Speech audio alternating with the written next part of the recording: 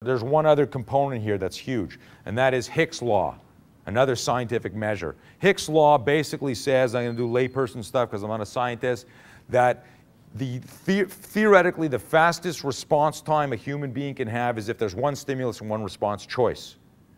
That if I add more choices, I slow down response time. And if I add more stimuli, I slow down response time exponentially. Now look at your defensive tactics manual, look at the average self-defense book. Our system has 4,000 moves. And I'm going, so you have no clue what to do in a fight, right? You know? And obviously there are exceptions. There are some genetic freaks out there. And I always tell people, don't mistake the trademark for the truth.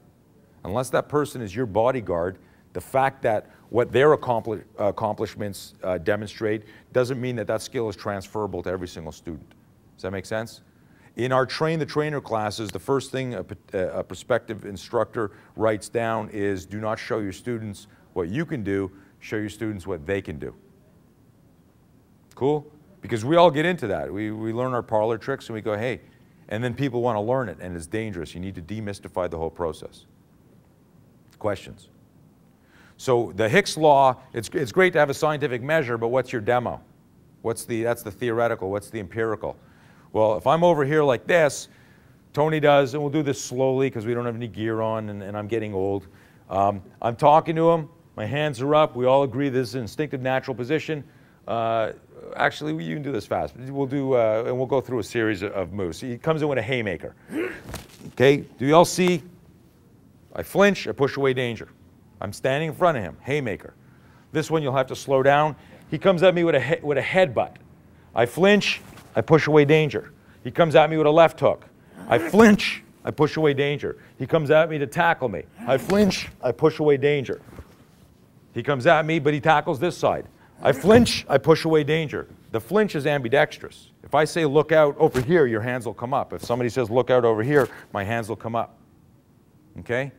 If, because you're all police officers, I'm standing here talking to the guy with his right hand. With my right hand, I'm going to point to your left hand, but thank you for mortifying me in the class.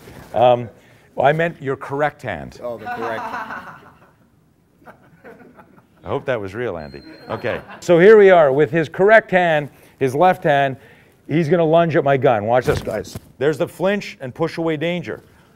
How much, listen up, how much more significant is incorporating the flinch there, pushing away danger, than having a skill set that says your move starts when he has your gun?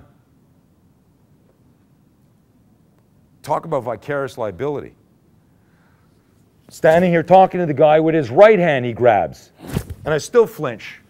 Do you see Hicks Law here? It doesn't matter what he does, I'm doing one move. One move.